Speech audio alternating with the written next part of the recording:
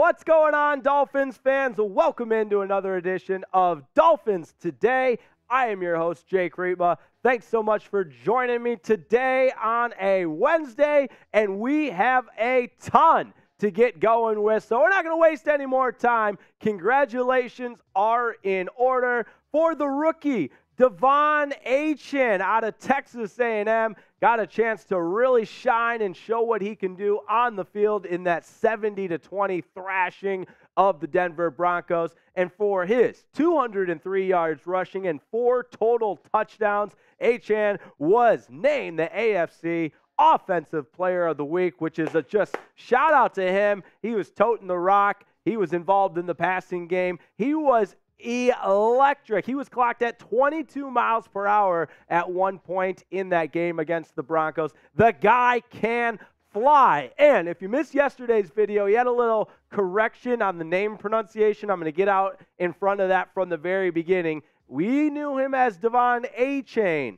Everyone that watched him at Texas A&M used him as De'Von Achane. But he spoke with the Dolphins and made it public he'd like to be called De'Von Achane. So that's why do not adjust the volume. I said it. I did not stutter. That is upon his wishes to be De'Von Achane. Either way, he's the AFC Offensive Player of the Week for his dominating performance against the Broncos. So kudos to him. An impressive performance in week number 3 of the National Football League against the Denver Broncos. 4 total touchdowns, but based on what went on in that game against the Broncos, we have a lot of injury news to get to. Some pretty positive, and then some maybe a little bit more concerning, but certainly warranting a discussion. We'll start with the positive. Jaylen Waddle injury update. Remember, on Sunday Night Football, he left the game against the Patriots with the concussion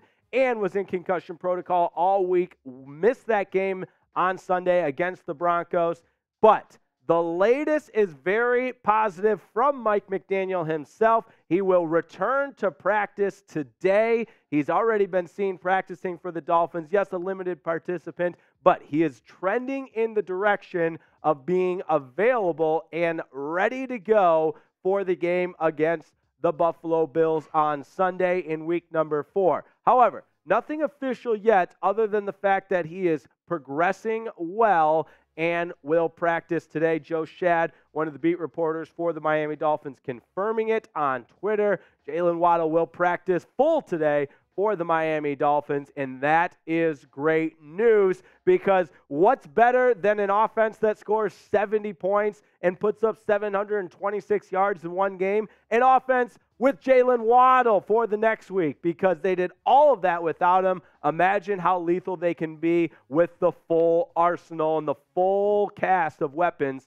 for Tua to work with. So it's real simple. Based on what the Dolphins have done in the first 3 games, especially through the air, and even on Sunday without Jaylen Waddle, I just got to thinking, you look around the National Football League, there are a lot of good receivers out there. There's a lot of good receiving cores. But it is my belief that the Dolphins have the best wide receiver core in the National Football League. So I ask you, type Y for yes, N for no. Do the Dolphins have the best wide receiver core in the National Football League? It's our pinned comment today, so if YouTube hits you with that ad break, don't worry, don't panic. Just go down to the comments and let me know Y for yes, N for no. Because Tyreek Hill is a cheat code, I mean, there's no other way to put it. The guy can do things no other wide receiver can do. And when you combine Jaylen Waddle and everybody else in that passing game for the Miami Dolphins, and I know River Cracraft went out with an injury, but even Robbie Chosen was contributing. You got Durham Smythe, the tight end. I think the Dolphins have the best wide receiver core in the National Football League. Some people say, look at the Bengals. The Bengals haven't really done much. Here's the look at who are the top passing offenses. Obviously, Justin Jefferson for the Vikings, but collectively, there's not the body of talent that the Dolphins have, and I think the numbers reflect it as well. Chargers, also a really good wide receiver core. However, they just lost Mike Williams for the year, so it'll be just Keenan Allen. I mean, I say just Keenan Allen, but Herbert's got some other weapons to work with. But when you look at the numbers, when you look at the cast of weapons that the Miami Dolphins have, especially at the wide receiver position, I just think there's no comparison. The Dolphins have the best wide receiver unit in the National Football League. Today's Dolphins Today is brought to you by Prize Picks. Prize Picks is the best and easiest way to play daily fantasy sports. I love Prize Picks because it's super easy to use. I use it all the time, and the app is also really easy to use, and it's a great way to play daily fantasy sports. How easy is it to use? So glad you asked. You just select 2 or more players, pick more or less on their projected stats, and then you place your entry. It's that easy. So forget those complicated spreadsheets. They never really worked anyways. Quit trying to beat the Sharks. With Prize Picks, it's just you versus the projection. So I've already got my picks ready for Sunday. And, I mean, come on, Tyreek Hill, best wide receiver in the National Football League. You know I'm going more than his projected receiving yards total at 94.5. And with Tua Tagovailoa, your front runner for MVP, I'm going with more on his projected passing totals at 276.5. It's that easy. Make your picks at prizepicks.com/CLNS. And for being a Dolphins Today subscriber, we've got a special deal. Go to prizepicks.com/CLNS and use code CLNS for a first deposit match up to $100. Don't worry, that link will be in the comments if you missed it and the description of today's video. So go to prizepicks.com/CLNS. Best way to play daily fantasy sports. Now the not as positive news. So Jaelan Phillips kind of been a little bit of a roller coaster. We know how important he is to the Dolphins' defensive game plan, and he missed the Week 2 game against the Patriots on Sunday Night Football, was back in uniform, back in action on Sunday against the Broncos. However, at halftime, he left and did not return with an oblique injury, and the Dolphins organization are calling his status day-to-day. So doesn't provide a lot. His status is still up in the air for Sunday's game against the Buffalo Bills. But one thing Dolphins fans can take a lot of reassurance in is how well Andrew Van Ginkel played in his absence. Andrew Van Ginkel recovered that fumble that set up a Dolphins touchdown against the Broncos on Sunday, and he was graded out really well for him filling in for Jaelan Phillips. But we know what kind of an impact player Phillips is, so we'll continue to monitor that day by day. And he did not practice today, being Wednesday. So he might be out another week. Maybe he's trying to get himself in position to be able to play on Sunday, but it is day to day with that oblique injury. So Phillips has just kind of been banged up to begin the 2023 season.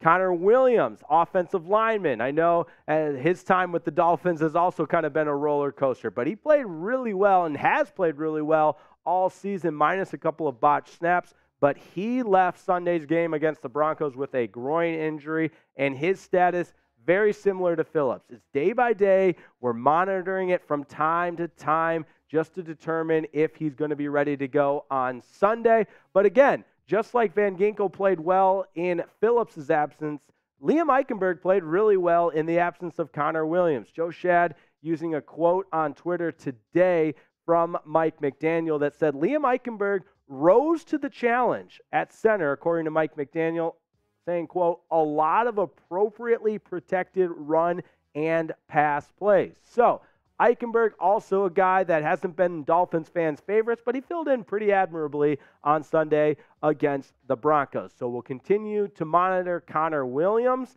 and if he can't go, got to believe Liam Eichenberg will be his replacement at center, just like we saw on Sunday against the Broncos. So who does that leave? You still got Teron Armstead. Boy, it was great to see him back in the lineup for the Dolphins at left tackle. He played so well. Even on some of those big run plays, he was getting out in front as a lead blocker, doing somersaults into the end zone. You love to see that from the All-Pro Teron Armstead. Isaiah Wynn has graded out really well at left guard. Connor Williams, the question mark at center. Liam Eichenberg, his replacement if he can't go. Robert Hunt, also a guy that's been instrumental in the Dolphins offensive line not allowing a sack on Sunday against the Broncos. They've only allowed 2 sacks all season long. Austin Jackson, the youngster, also playing pretty well from his right tackle position. Just like Armstead, he was able to get out and lead block in some of those toss plays, some of those screen passes. All in all, you can't ask for a better effort from the Dolphins offensive line thus far throughout the course of the season. So, I want to remind you to subscribe to Dolphins Today. Why? Because we have a ton of fun on our watch parties. If you weren't with us on Sunday, A, you missed out. But B, be there next Sunday when the Dolphins take on the Bills. We'll have another watch party, complete pregame show. We'll have some raffle giveaways. And we got some new things planned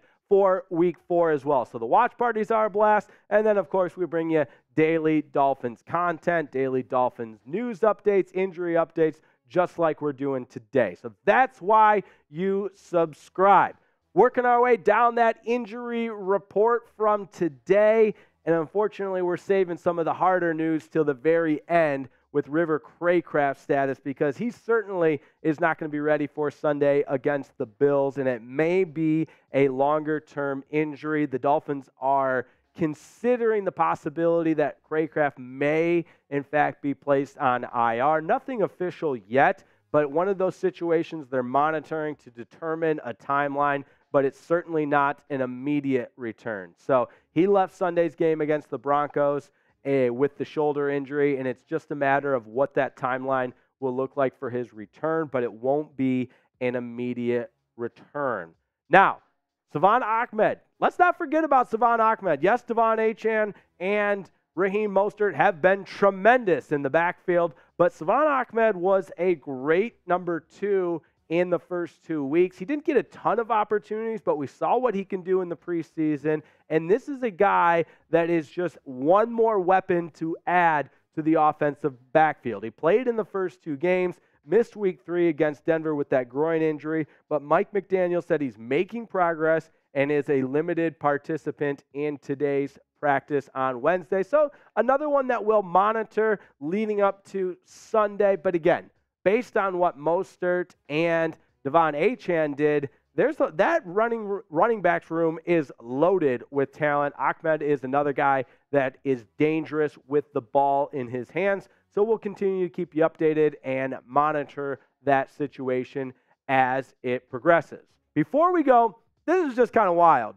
And I love Tyreek Hill. You love Tyreek Hill. He's leading the NFL in receiving yards. He is electric. He's the cheetah. Last week, he was jawing with Micah Parsons. That was fun. This week, he was on a video stream, and this one just makes me laugh out loud, because when asked what Tyreek Hill wants to do post-playing career, he mentioned an industry, I'll just say the adult film industry. He thinks he would be a prime candidate to participate into some adult film-making opportunities. But you know what? Let the guy do what he wants to do. Let the guy live his life. Tyreek Hill wants to be a porn star. I'm not here to tell anybody what they can and can't do, but I want to know, what's your one-word reaction if you've seen the video of Tyreek Hill saying he wants to be a porn star? Because I was not that surprised. No, I mean, it's Tyreek Hill. We've come to expect the unexpected a little bit. The guy has a blast in everything that he does. His touchdown celebration on Sunday was emblematic of that. He got the crowd going. He was just having a great time. And so, let me know in the chat what your reaction, your one-word reaction to Tyreek Hill wanting to be a porn star post-playing career in the National Football League, because I guess who doesn't, right? I mean, if you got it, flaunt it, let's do it. Tyreek Hill, I think he's got a bright future in football and in adult filmmaking. But thanks so much for tuning in to this edition of Dolphins Today. Reminder, follow me on Twitter, always tweeting about the Dolphins, at Jake_Riepma on Twitter. But appreciate everybody tuning in to Dolphins Today.